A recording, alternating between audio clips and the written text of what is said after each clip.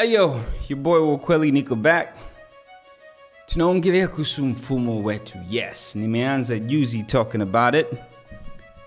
Now, to my surprise, nimepata overwhelming responses kutokea kwa watu. Mimi nilikuwa na expect backlash, nilikuwa najua watu wanaweza kununa kweli. Kwa sababu ni human nature. Ukiwa critical kuhusu kitu kinawahusu, usually tunakuwa very defensive.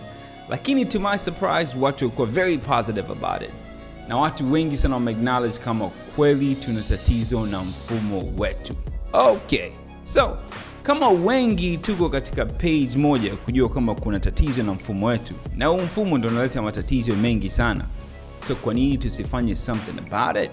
Why don't we do something about it?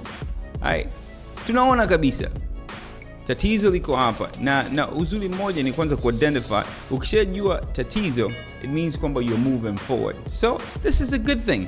It means kwamba sasa hivi tuna move forward. Na nashukuru kweli mwenzi alivyotoka naye ku-explain a lot more in detail kidogo, because yeye ni kiongozi wa TBF.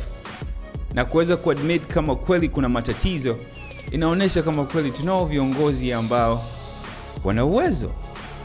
Lazima katika kiongozi, lazima uweze kuwa unaweza kujiangalia ndani na kuangalia kama una matatizo na kubali kuna matatizo na kukubali kama tunahitaji kutatua matatizo. Na uzuri mmoja aliandika draft ya constitution not too long ago, lakini somehow ikapita under the rug.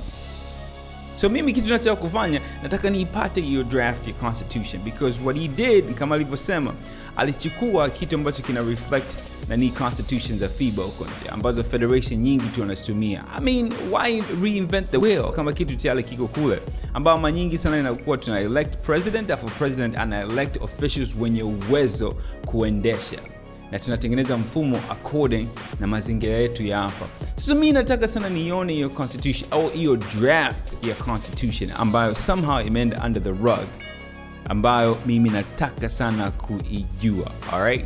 Nataka sana kujua, na nataka sana kujua kama nyinyi so far sasa hivi mnajua anything kuhusu constitution yetu hapa na ya basketball.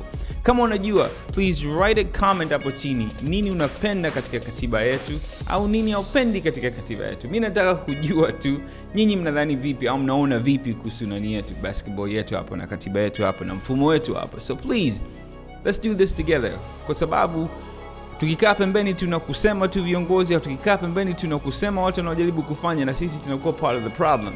Hii kupiga makelele kama anavyopiga makelele hapo, lakini kama na sisi hatu dive in kujaribu kusaidia, we also part of the problem. So let's dive in na kusaidia basketball yetu hapa Tanzania. I'm asking you kuwa part of the solution.